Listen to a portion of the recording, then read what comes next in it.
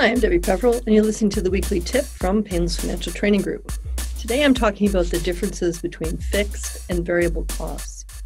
So people who make buying decisions are often grappling with, should they lock in a price or should they gamble? Accountants call this the difference between a fixed or a variable cost. So how about an example? Let's talk about golf since the season is just about here. Do you buy the season pass or not? If you buy the pass, do you figure out how many times you had to golf in order to get your money's worth? So let's make it simple. Let's say the pass is $1,000 and every time you golf, it's $100. Easy math. If you buy the pass and you golf more than 10 times, you're ahead.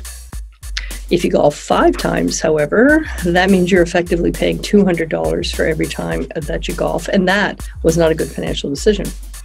Some people are quite happy to lock in the cost now, so there is certainty. You know how much golf will cost this summer. No choices. Others won't buy the pass, and then they'll end up golfing maybe 18 times, and then they'll lament the money they could have saved if they had bought the pass. So how do you approach this decision about whether you use a fixed cost or a variable cost? And if you have, in our golf example, some control over the number of times you golf, then you do the estimate. If you estimate that you're going to golf more than 10 times, then you buy the pass. This type of decision could be made with any buying decision. You make an estimate and you choose whether you go fixed or variable. Do the math and make the call.